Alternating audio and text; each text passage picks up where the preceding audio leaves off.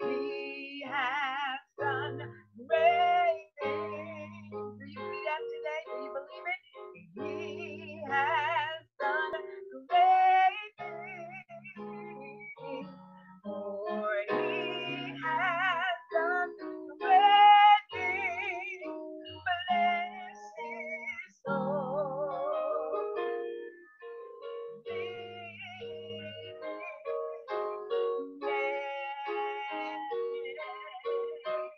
I will bless the Lord, oh my soul, and all that is within me.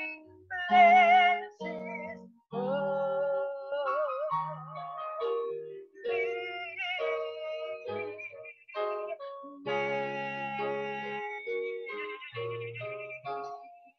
for he has done great things. For he has done great things. For he has done great things. Bless his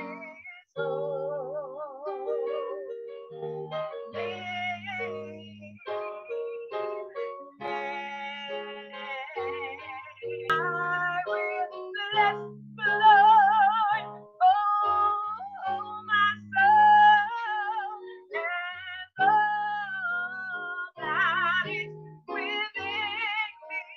Bless His soul. One more time. Everybody sing, I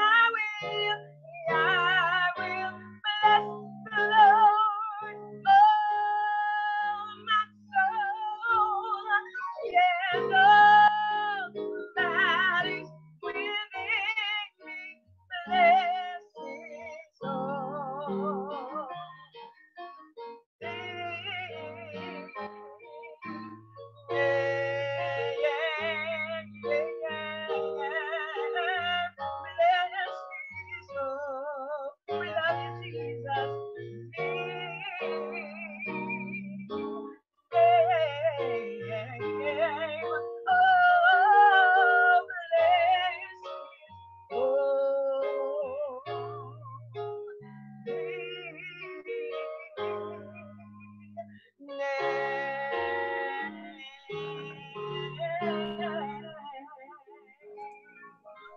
Hallelujah.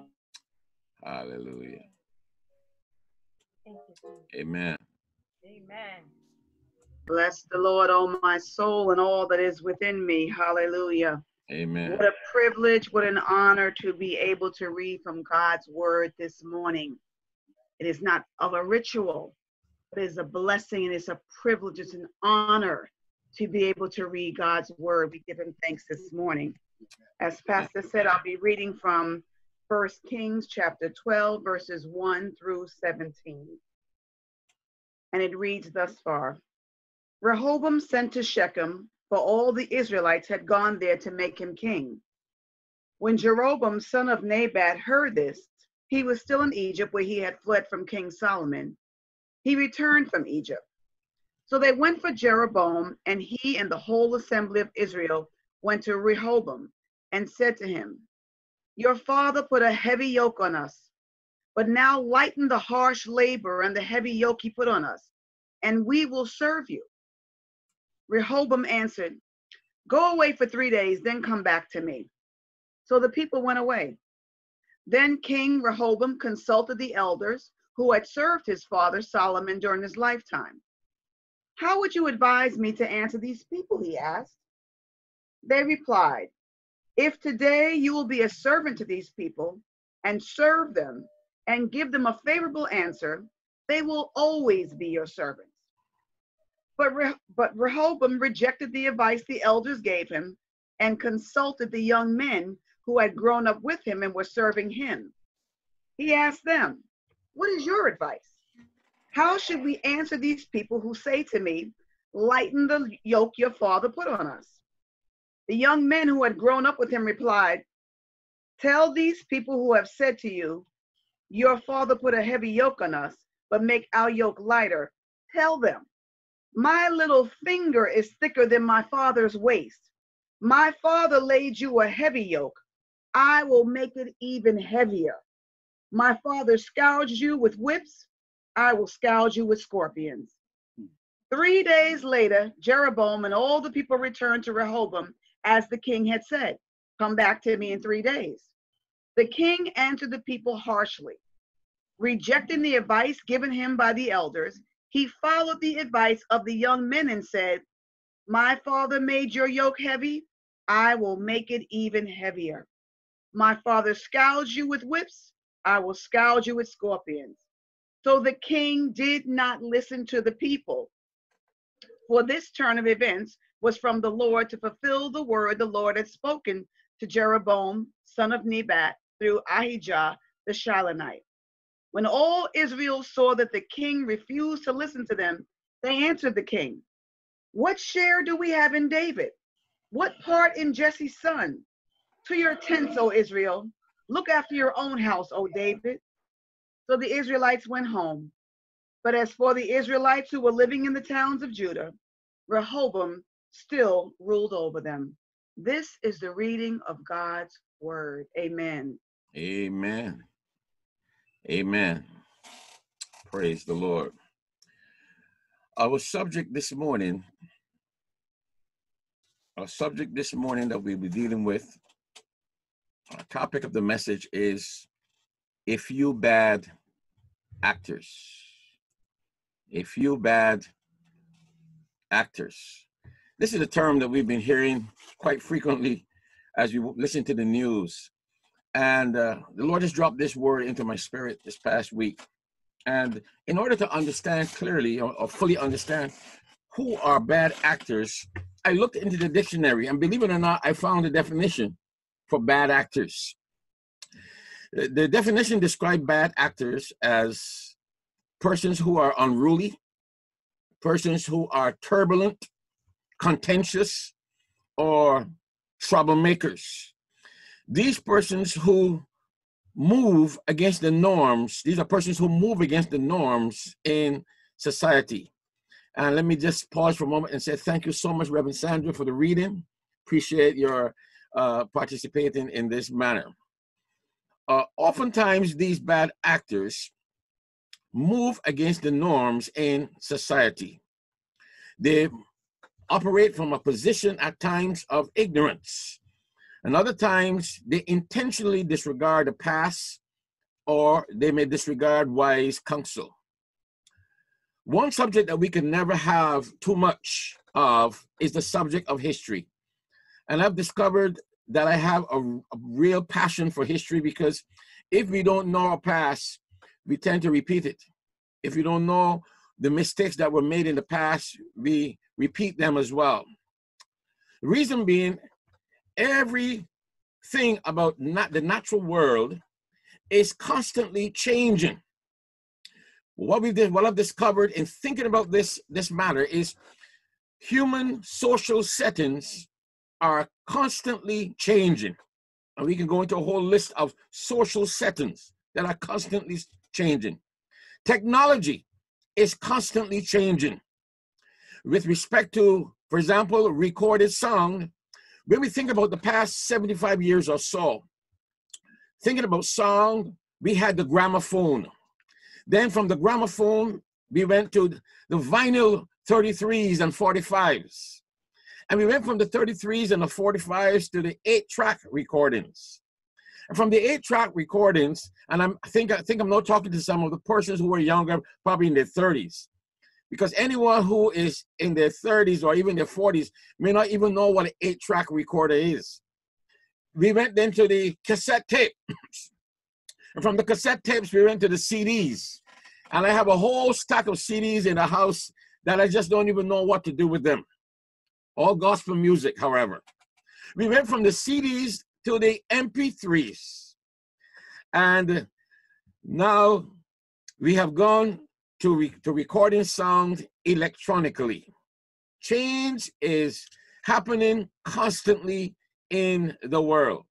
In fact, the only constants in the world, as I thought about it, as I meditated upon it, are God. God is never changing, and history does not change. We can do many things with the past, but you can do nothing to change the facts of history. And those of you who are teachers and who are in education, you know how history can be altered and tainted. But we can do lots of things with history, but we can't change it. We can reflect on history, or we can deny history. We can disregard history, or we can regret history. We can also admit history and learn from it, and but we cannot change history. Now, spiritually speaking, only God can change the past. Spiritually speaking, only God can change the past because he's sovereign, and there's nothing that God cannot do.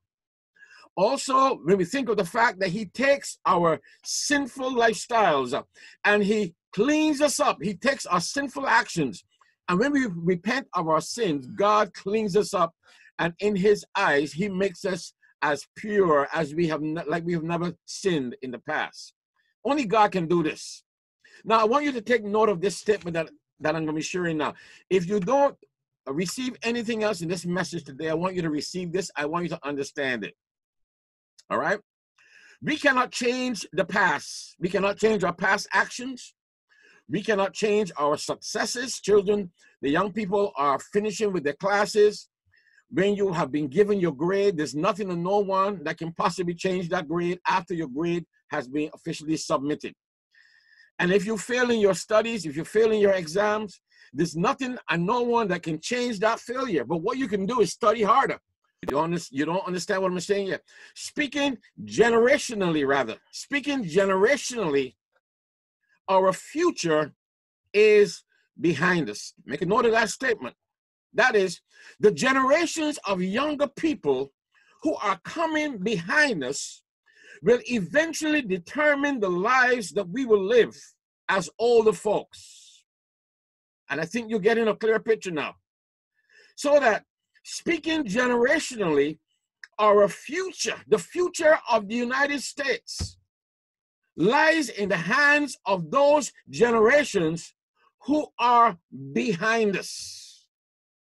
Eventually, they will determine many things in the world when it comes to us when we become senior. Now, the generations that are behind us will design our laws for the future. And they will be our lawyers. The generation behind us will be our doctors. They will be our architects. They will be our scientists. They will be our builders. They will be our educators. Therefore, the worldview of our younger people, of the generation behind us, is critically important. What the young people who are behind us, the generation that is coming behind us, what they believe is very important. How they believe what they believe is critically important. And how they interpret life will impact future generations. In our text, the truth is displayed, this truth is played out vividly in 1 Kings chapter 12. Solomon, the master builder of Jerusalem, the city of David, had a son by the name of Rehoboam. Rehoboam was his son. And because of Solomon's disobedience, because he intermarried with so many foreign wives, because he engaged in idolatry, the Lord told Solomon that he was going to rend the kingdom from his hands, but he was going to leave a tribe for the sake of David. He wasn't doing it for the sake of Solomon, but he was going to do it for the sake of David. Now, the first mistake that Rehoboam made was, instead of asking the Lord for direction, he asked the people for direction. The word of God says to seek first, not second. Seek first the kingdom of God. We are to seek God's direction in everything we do. Doesn't matter what others are doing around us. Doesn't matter what opinions others may have. We need to get to know the voice of God and seek his counsel. God never intended for his rule over Israel to be a democratic rule. God wanted to be sovereign over his people Israel. But the people observed all of the other nations around them. And then they came to the prophet Samuel and they said, Samuel, we want to be just like the people around us. We want a king. And what they actually did in doing that was they rejected God. In a democracy, the various groups in a democracy, there may be 2 groups, there may be 3 groups in a democracy. These groups are always seeking to satisfy their own interests. We are living in a society that is considered, or under government that is called a democratic republic. And even in our country, in our nation, we see there are people in Washington, there are people in places of authority who are constantly seeking their own personal interests. In a democratic system of government, corruption always tends to seep in to this type of government.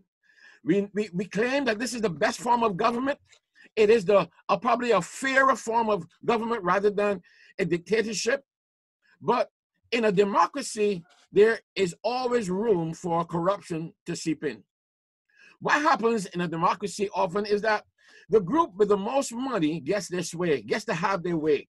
And this is why it happens so much in our society, where we have special interest groups who all they do as a profession is they go into Washington, they go into places of government, and then they have monies, big money supporting them, and they pay the politicians off to alter the laws and to change the rules to accommodate their particular special interests or their particular industries. In one sense, oftentimes in a democracy, the largest group has the sway. But the problem that I have with this is that the largest group is not always correct. The largest group is does not always follow the ways that are best for the people in general, or the ways that are best and honorable to God. Rehoboam received counsel from the older people. As he ascended the throne, he asked the older people, what should he do? And those ones who were there working with his father, those ones who shed their sweat and their blood, their tears, building this splendid kingdom, they felt that they needed a rest. They felt that the kingdom was established, the various structures were built, Solomon's temple was completed, and everyone was satisfied with the material goods that they had. The kingdom was so great that one day, one season, the Queen of Sheba came and visited Solomon. And the Queen of Sheba, after Solomon showed her this great kingdom, she was overwhelmed by what she saw. And she said to Solomon, you know, Solomon, I have heard so much about this great kingdom that you have built, that your father instructed you to build. But the truth is that the half has still not yet been told, because no one can come and see your whole kingdom except they spend a large number of weeks or days or months overviewing the whole kingdom. Now, the older people advised King Rehoboam to make their work a bit easier. Everyone needs a little break. When we reach ages 70 and 75 years old, we don't want to be working like when we were 25 and 30 years old. And it makes good sense to give the people some rest. Since the kingdom was established, Rehoboam was on the throne because Solomon had died. Everything was going fine. And if he was a good politician, he would have taken this counsel. But he told the older folks, listen, give me 3 days and I'm going to bring you back after I consult with some other folks and I will make a decision. So what Rehoboam did was he got some younger people who grew up with him. Younger folks who did not know what it was to cut stone. Younger folks who did not know what it was to work day and night building the structures that were in this great kingdom. These younger people said to Solomon, as the text reads in 1 Kings chapter 12, verses 8 through 11, but Rehoboam rejected the advice of the elders that the elders gave him and consulted the young men who had grown up with him and were serving him. He contacted his homies, he contacted his homeboys, and he asked them, what is your advice? How should we answer these people who say to me, lighten the yoke your father put upon us?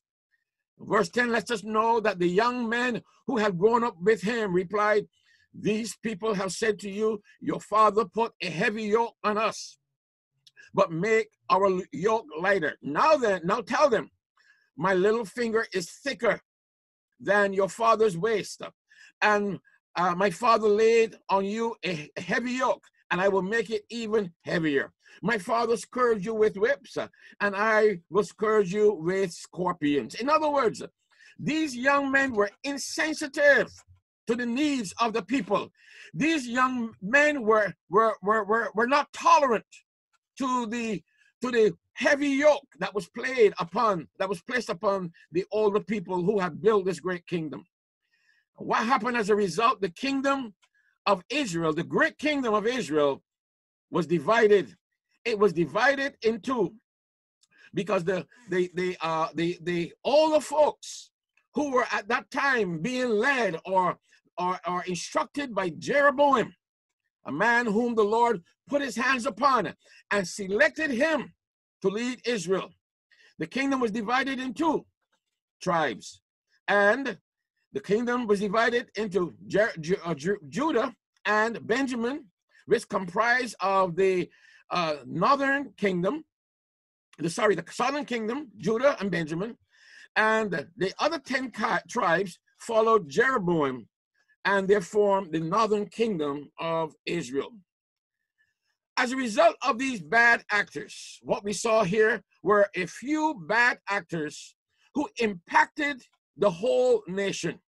We must not take for granted when we have a group of people who are concerned with their own interests, a group of people with their own special interests, because we can learn a couple of things and apply them to our lives in this current climate in which we are in. We can learn that the slave master and the greedy they never have enough. The slave master and the greedy never have enough. We have some wealthy oligarchs in our country where the more they have, the more they want. Greed is never satisfied. To quote B.C. Forbes, he says, the man who has 1 million at the cost of his conscience is a failure. The man who has taken millions at the cost of his conscience is a failure. I also like what Mahatma Gandhi said. He said, earth provides enough to satisfy every man's needs, but not every man's greeds. Earth provides enough to satisfy every man's need, but not every man's greed. The word of God lets us know that God has promised to supply all of our needs, not all of our greeds, according to his riches and glory by Christ Jesus. Secondly, we can also learn that you can oppress a people for so long, for a long time, but they won't remain oppressed forever. Because when the people saw that they had no part in the kingdom, they just walked away and left King Rehoboam with a smaller number of people, and they formed their own government there in the north. When the oppressed cry out, the Lord hears and he delivers them out of all their troubles. The Bible lets us know that the Hebrews were in Egypt for 430 years. But the scriptures lets us know that God heard their cries. He heard their cries and he raised up the deliverer Moses, and they were brought out of oppression. The Babylonians held the children of Israel because of disobedience for 70 years. But when that time had expired, the judgment of God came upon their oppressors, the Persian king, and he brought deliverance to them. The African Americans were subjugated to discrimination We have been subjugated to racial prejudice. And if you took some time to see the many YouTube and Facebook postings of innocent men being shot, innocent men being killed at the hands of insensitive men and women in authority, we see it all around. We have been kept out of proper housing. African Americans have been given substandard education. We have not been able to secure loans from banks. Our young men were shot in the back. They were shot with their hands up. They were shot running away. They were shot standing up. They were choked from the front. They were strangled from the back. They were hung from a tree, and they were killed under the knee. But I've come to let God's people know today, I am convinced that it has come to an end. I am convinced that this oppression, these senseless murders of innocent people have come to an end. Justice has come in the form of body cameras. Justice has come in the form of cellular phones. And this is why change is good, because change sheds light on the things that needs to be seen. Only God knows how many innocent men and women have been killed because these criminal acts were not recorded. I was listening to the news the other day, and there's a gentleman who documents the activities, the murders of police officers in this country. And he said that in the same state where this incident occurred, there were thousands of cases where men were killed at the hands of police officers. But there was only one instance where a police officer was found guilty in many, many years. And the first time a police officer was found guilty for the murder of a citizen, that police officer happened to be an officer of color. And that person that died happened to be a Caucasian woman. Now, I don't know where the conscience of our justice system is. I don't know where the conscience of even some of our police officers are. We heard recently that 57 police officers walked away from their jobs in Buffalo because they didn't like to be held accountable. They wanted to move to another department. People of God, the morning has come. The Bible says that weeping may endure for a night, but joy comes in the morning. I've come to let you know today, and I don't consider myself a prophet, but I'm letting you know that this situation is coming to an end. The morning time is here. Morning is here. Mothers have cried. Fathers have cried. Brothers have cried. Sisters have cried for their loved ones. Children have cried for their parents, and they're still crying for their loved ones. But I thank God that Psalm 37, verse 17 says that the righteous cry out, and the Lord hears and delivers them from all of their troubles. I believe that this season is bringing about a shift in our justice system. This season is bringing a shift in our law enforcement, in the law enforcement system in our country. But what else can we learn from this? We can also learn that God always vindicates the righteous. God always vindicates the righteous. For 3 years, Colin Kilpatrick stood up for what was right. He watched the oppression of his people, and he acted. The people around him criticized him. They defamed him. They said that if he didn't like what was happening in the country, he should find another country to go and to live in. The president called this young man, this young, honorable, respectable young man, an SOB. I can't repeat those words, but you know what it means. Then the NFL followed the president's advice and eventually fired him. You don't have to fire a person. All you have to do is to not hire them, and they're automatically fired. For 3 years, a top football player in the NFL, and he could not get a job. It reminds me so much of what happens in the grassroots areas of our nation. We have people who are fully qualified, people with excellent attendance records, people with no criminal records, people who are great producers of their various skills and talents and gifts. But when they look up, there's always a glass ceiling. And that glass ceiling has been put there because of the complexion of their skin. But I've come to let you know today, it is coming to an end. Like Moses, God saw the suffering of his people, and he saw the injustice that was being perpetrated against his people, and he could not stay quiet. He took a knee. Hallelujah. He took a knee. He gave his job. He gave up his career. He gave up his salary. He gave up his good name. And Moses did the same thing.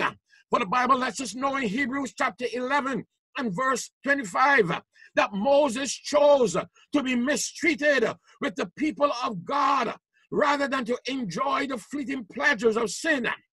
But now the pleasures, now the pressure's on.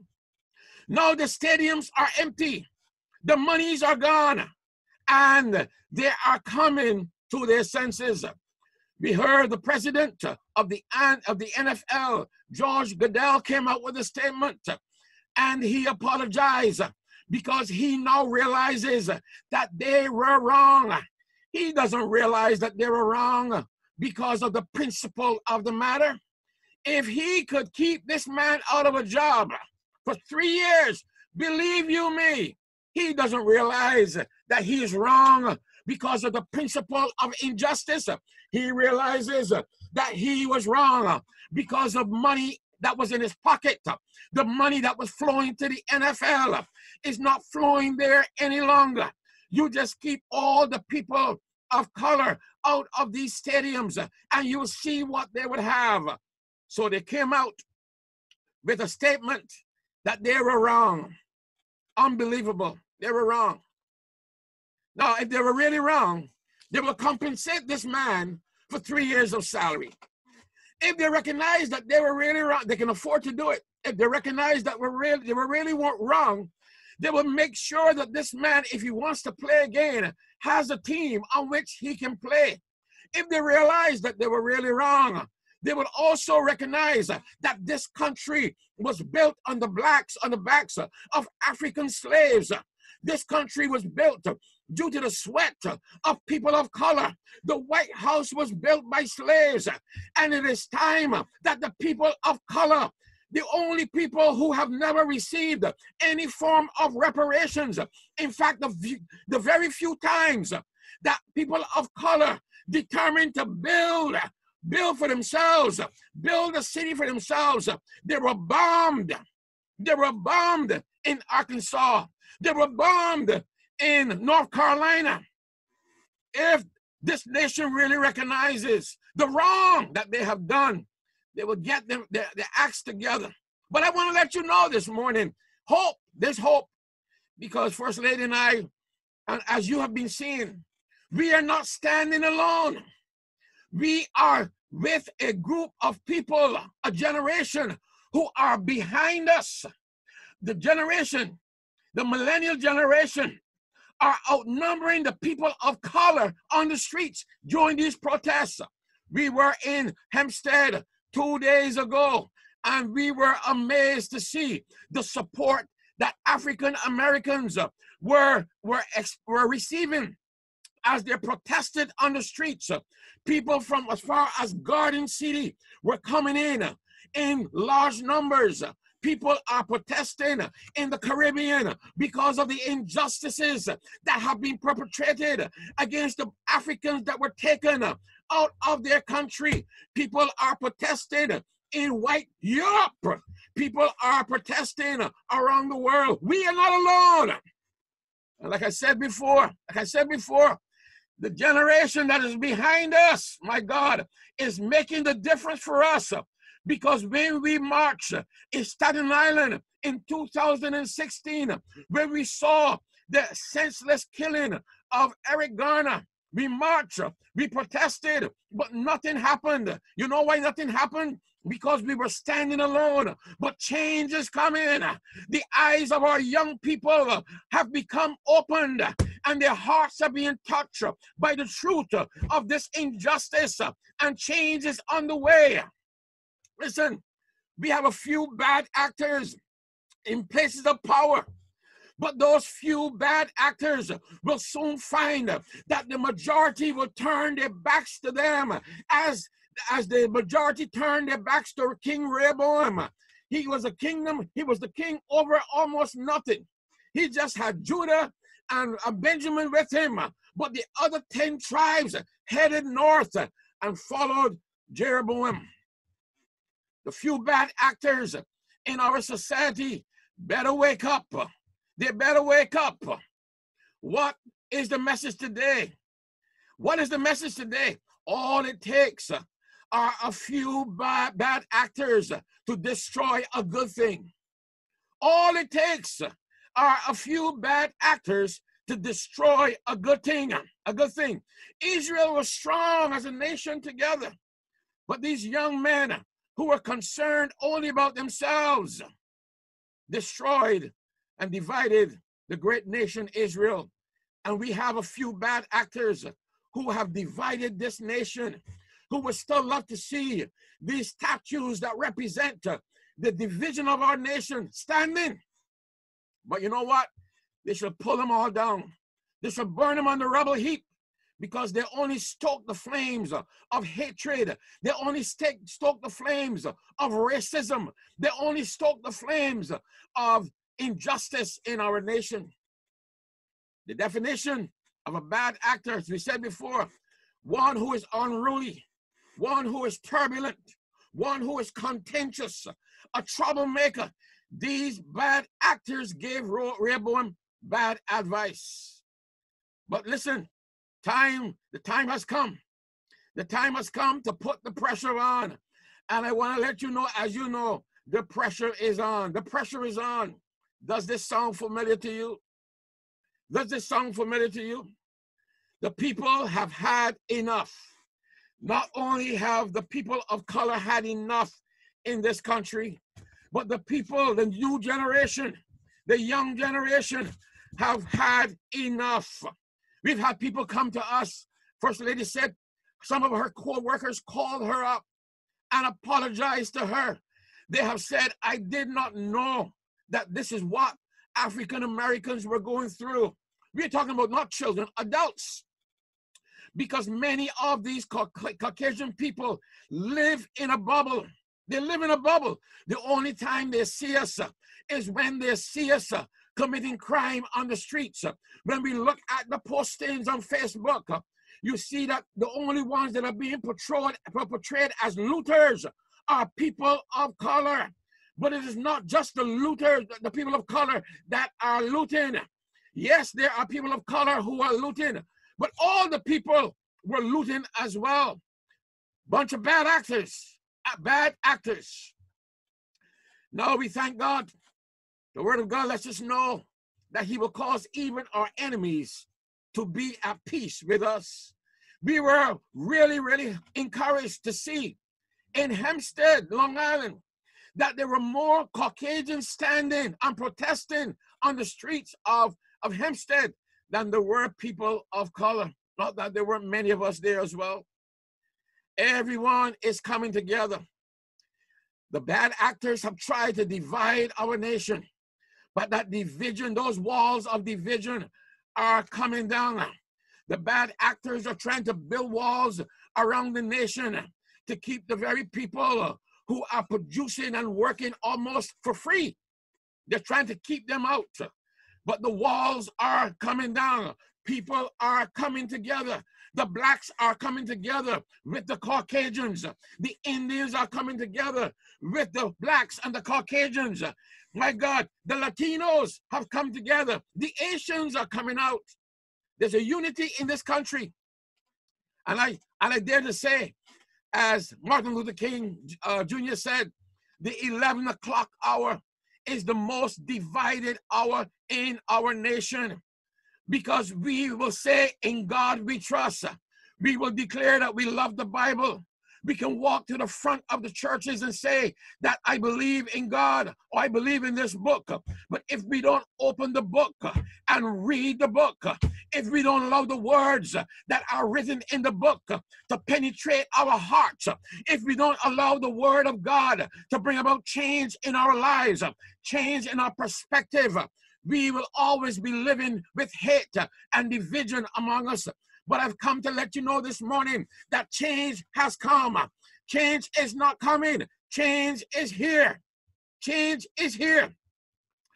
There's a common clause that says, liberty and justice for all. The time has come. The time has come. There are a few bad actors that caused the United Nation of Israel to be divided. And there are a few bad actors that have caused our nation to be divided. But people, I have a word for you. Election day is coming. Hallelujah. Election day is in November. Hallelujah. Change is coming. I can't tell you who to vote for, but you know who to vote for. Common sense will tell you who to vote for. Common sense will let you know that they have to take the knees out of our necks. They have to loose God's people from these chokeholds. They have to take the bullets out of their guns, or else bullets will be going into our guns as well. And I'm not advocating violence. I'm not advocating violence today. I come to let you know, the Bible says that the wicked rule. When the wicked rule, the people groan. But when the righteous rule, the people rejoice. Don't give up. A day of rejoicing is here. It's coming, and it is here. Do not relent. The day of rejoicing is on its way. In closing, the most difficult days for us are up ahead. You know why the most difficult days for us are up ahead? Because the slave master and the oppressor doesn't like to see the oppressed go free. Just as much as we are experiencing the joy and the freedom of liberation, an opportunity to stand with a broad majority to let our voices be heard, there are those who are sitting behind the scenes and they are angry. They are mad. It reminds me of the day when the children of Israel were liberated and Pharaoh realized that they had allowed these slaves that washed their dishes, these slaves that cleaned their clothes, these slaves that built their houses, that planted their vineyards, these slaves that took care of all of their animals. They recognized that these slaves were no longer there to do the slave work for them, and he got angry. Listen, I warn you, I caution you, difficult days ahead.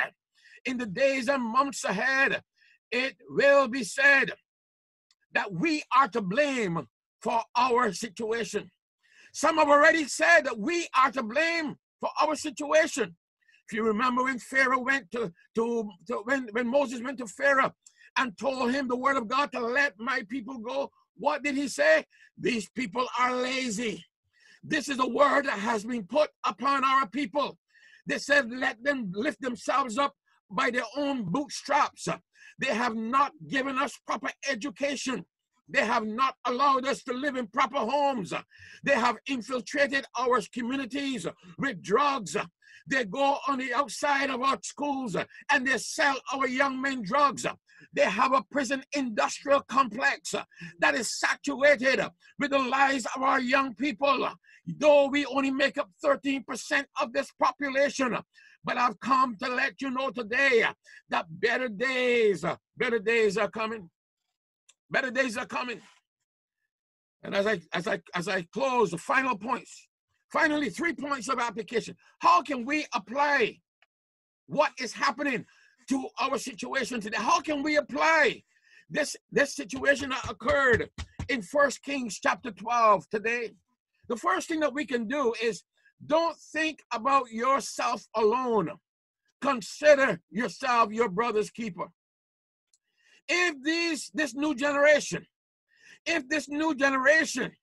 that is going to influence our future did not consider the plight of the African American, our voices will still not be heard. A shot was fired, my God, and it's being heard around the world. Change is coming. We cannot think of ourselves alone. We cannot be selfish. Secondly, learn from your past. And if you don't have a past, learn from history. These young people did not appreciate how hard the seniors worked to build this kingdom for Solomon and for Rehoboam, because they were not there. They could not appreciate it. So I implore you, discover your history. The Caucasian people who came and apologized personally for the acts of injustice against people of color were either ignorant of the facts of history or they were asleep somewhere. But we need to know our history, because when we learn our history, we will not make the mistakes of the past. And thirdly, listen to other people's opinions, but move with godly counsel. Listen to other people's views and opinions, because the word of God lets us know in the multitude of counselors, there is safety. In the multitude of counselors, there is wisdom. So listen to the voices, but make your decision based upon godly counsel that comes from the word of God. And if this man, Rehoboam, had only considered the past, if he had looked at the past deliverance of God, of the people of Israel, he would not make this bad decision. I implore the people of God today to begin giving God thanks for what he is doing. You know what happened as I considered this whole scenario? We have had a perfect storm that has brought these events to pass. A perfect storm. COVID-19 came on the scene. What it did was it locked people out of the schools. It shut people out of their places of work. And the people were there available to go out and to protest. The next thing that happened, unfortunately, was George Floyd's death occurred, and it was a public event. Thank God for Facebook. Thank God for social media. Because if this little girl was not there with her camera, this would have just been another event. This would have just been another report as what happened in Atlanta and other places. A perfect storm. If the people were working, if they were in the schools, we would not have had this large outpour of people in the streets. But I want to encourage the people of God to stay strong, stay the course. Do not destroy your own property. Do not go out and vandalize other people's property, but stay on course, because a slave master can only be a slave master if he has slaves. The moment the slaves have been liberated, the moment the slaves have been freed, he's just like everyone else. And the anger will rage. the animosity will rage. They will walk on the streets and they will go in the stores and buy guns. But if they have no one to shoot at, the guns will sit on their racks and they will rust. Stay within the limits of the law, but stay the course, because there are a few bad actors out there who have corrupted this nation for over 400 years. We still have some bad actors that needs to be removed out of office. And all it takes is a pen. Hallelujah. All it takes is one vote collectively, and change is coming in your situation. Let's look to the Lord in prayer today. Father, we give you praise and glory. We thank you, oh God, for the illustrations, the history that is outlined in your word. We see, dear God, that heaven and earth will pass away, but not one jot or tittle of your truth will not come to pass. Your word says that weeping may endure for a night. Hallelujah. But joy always comes in the morning. This is not only a season of COVID-19, but this is also a season of liberation. The glass, as it is half full, today as it is half empty, it is half full as well. And the people of color in this country, the people with a conscience, are standing up and they're speaking up for what is right and what is just and what is true. And God, you are a God not only of righteousness, but you are a God of justice. And Lord, you are exercising your justice in the streets of our nations. You are exercising justice in the places of power. And my God, we know that this is just the beginning of liberation. It took 10 plagues for Israel to be liberated from Egypt. And Lord, this is just the beginning of the process of liberation. But God, right now we pray against the bad actors in places of power, the bad actors in places of authority, the bad actors who are only concerned with their own wealth, their own position, their own accumulation of power. And so, Father, we know, dear God, that the righteous cries, and the Lord always hears, and you always deliver us from all of our troubles. And so, Lord, we casting all our cares upon you today, because we know that you care for us. And Father, we pray for every family in our nation today who has experienced the loss of a loved one unjustly.